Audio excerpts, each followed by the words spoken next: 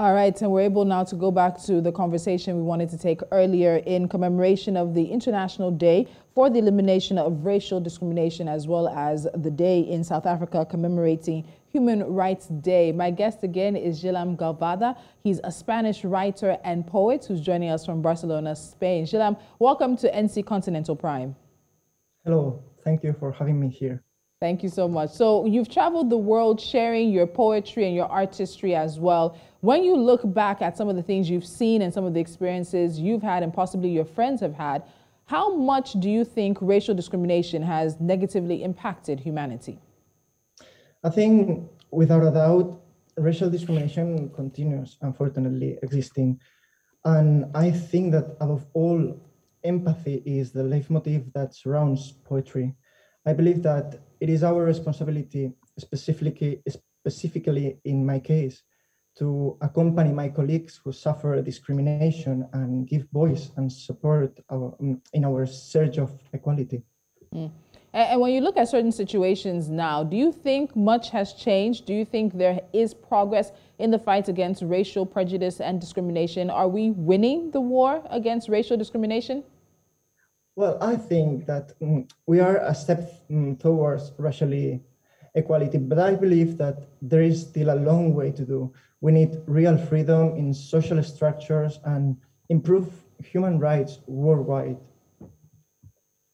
All right, so you were among one of the poets that participated in the annual Poetry Africa Festival, which was hosted by the University of KwaZulu-Natal's Center for Creative Arts, and that was a few years ago. When you saw all the artists and the creatives who came together for that very special occasion, what did you take away from it? Well, it was a new space for me, for spreading my poetry, specifically in my mother tongue, that is Catalan. But at the same time, I think it was a safe space for creativity. I think it is important to claim spaces like this and discover poets from different cultural backgrounds and different points of views to create a secure network of creativity, empathy, and also free speech. Okay, so as a bystander, I would say, or maybe an onlooker, when you see what's happening with Russia and Ukraine, especially in the early days of the evacuation and the many reports we had that we as well as News Central covered with Africans and other people of color being denied access to safe haven, what do you think that says of the current state of the world, particularly as we're looking at racial discrimination and human rights? I think that poetry is similar in these spaces, and concretely in the sense of freedom, much more than prose in poetry, I think, much more moldable, freedom in words, in rhythm, in syntaxes. And in these terms, I think that it is important to think that poetry is a space of freedom without a doubt and allows us to be more critical to the system and also to claim such powerful concepts as identity and freedom itself.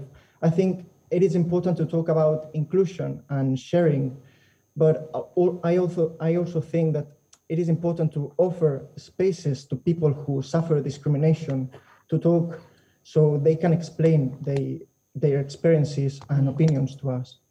So beyond offering safe spaces, what do you think we can do as a world, as a people, to make sure we eliminate and to some extent to reduce social discrimination on the basis of race and all the things that come with it?